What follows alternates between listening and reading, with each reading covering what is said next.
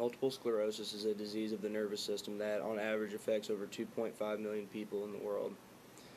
Some symptoms of this disease are blurred vision, double vision, loss of vision in one eye, weakness in arms and legs, dizziness, numbness, paralysis, seizures, tremors, headaches, depression, fatigue, and slurred speech.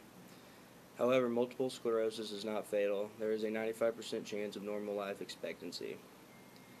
Every week, over 200 Americans are diagnosed with multiple sclerosis, with women being affected 50% more than men. No single gene is responsible for the disease. It all depends if an individual inherits a combination of several genes, and this combination has not yet been determined.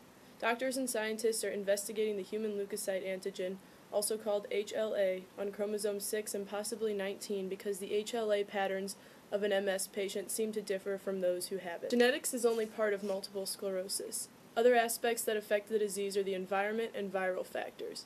However, if a person in a family has MS, that person's immediate relatives, parents, children, and siblings have a 1 to 3% chance of getting MS as opposed to the less than 1/10% of the rest of the population that have the chance of acquiring MS. It is also known that women are almost twice as likely as men to be infected. In the case of identical twins, the likelihood that the second twin will develop MS if the first twin does is roughly 30%. For fraternal twins, the likelihood is far less, about 4%.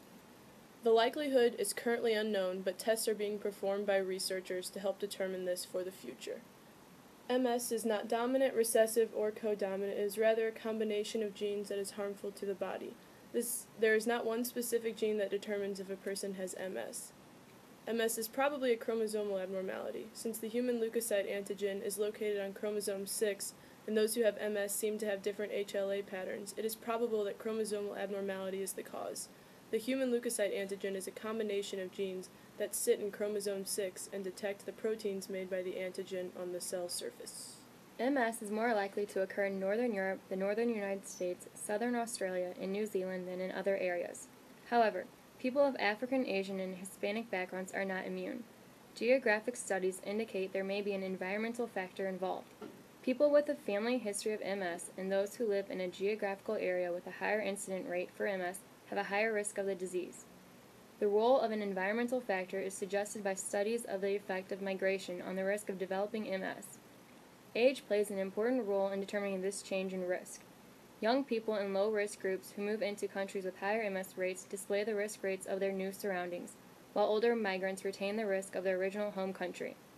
One interpretation of these studies is that an environmental factor, either protective or harmful, is acquired in early life.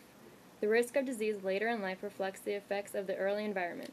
Since it is unknown the exact combination of the genes that cause MS, it is also unknown exactly which protein is produced.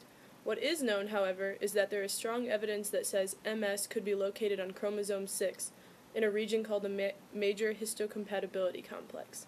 This area is the master switch for the immune system, making MS an autoimmune disorder.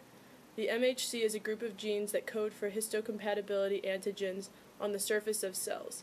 They help identify types of tissue and the compatibility of people who want to have transplants. It is also possible that MS could be located on chromosome 3, 5, 6, or 19, but necessary tests need to be done to help narrow down the possible regions. Specifically, chromosome 3p21 was mentioned with CCR5 and CCR2b.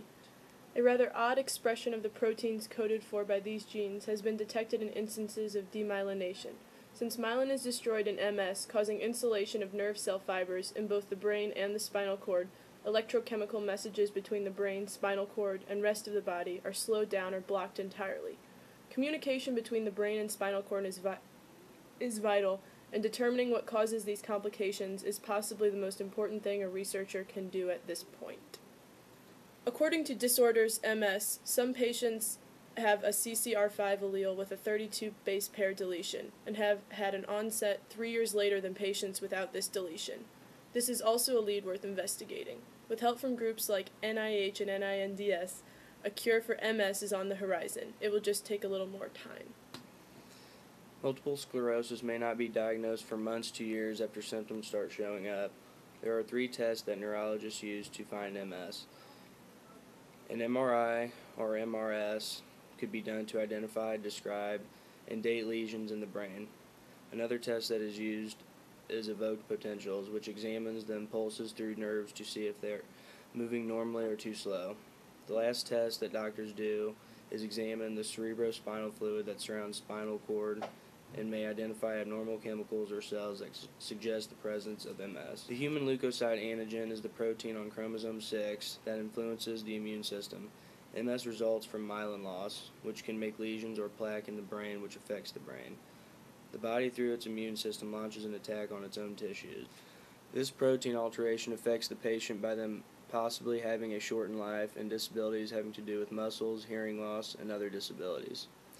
This disease definitely could alter the life of the sufferer. Numerous disabilities. The patient has to undergo therapy like physical therapy and adjunctive therapy, that is a hyperbaric oxygenation. The family has to worry about the family member with this disease by taking care of them all the time, and even worse, some of the family can be carriers of MS and have children with the disease. So it affects the patient and the patient's family in many ways. Sufferers of multiple sclerosis are diagnosed by various tests, including a review of their medical history, neurological examination, MRI scan, and a spinal tap, lumbar puncture. A medical history review is a thorough look at the patient's symptoms over a period of time and their rate of progression. A neurologic examination is when a neurologist examines the different components of the nervous system: coordination and balance, vision, speech, memory, muscle strength, and sensation. An MRI scan examines the brain, neck, spinal cord, and soft tissue damage done to the myelin. A spinal tap determines the amount of immune cells and proteins in the fluid that surrounds the spinal cord. A doctor takes samples of the fluid with a needle and analyzes it. There is not a precise genetic test for MS as of now, but researchers are currently testing gene therapy on animal models as a possibility for the future. There have been positive results by finding leukocyte activation, cytokines, and nerve growth factors in MS is diagnosed most frequently between the ages of 20 to 40. However, there has been some case studies where MS has affected persons under the age of 20, and in one case even a 6-year-old. There is no cure for multiple sclerosis as of now, but there is treatment. MS researchers have begun to develop a map for the cure. It contains 4 phases and is partially completed. There have been multiple different drugs developed to treat the symptoms of MS. These drugs do not cure the disease or the symptoms, they just slow down the rate of the disease. Many patients choose and do well without any treatment. They frequently choose not to because of the increased risk of the drug's side effects. Studies have shown that forms of beta interferon have slowed and digressed the onset of physical disabilities. A protein-based drug, Copaxone, has indicated it has few side effects and reduced the relapse rate by almost 1/3. Steroids have been shown to positively reduce the length of attacks in some patients also. Muscle relaxers help to break the stiffness in muscles caused by spasm attacks, as well as physical therapy. The National Institute of Neurological Disorders and Stroke, NINDS, and other institutes of the National Institutes of Health, NIH, have been conducting research in laboratories at the NIH and also have generously given grants to the medical institutions across the country in hope of a helpful insight on MS. Researchers and scientists continue their broad efforts to create new and better therapies for MS also. There are also a number of treatments under investigation that may help reduce attacks or improve physical function. Over a dozen clinical trials are currently testing potential therapies, and additional new treatments are being devised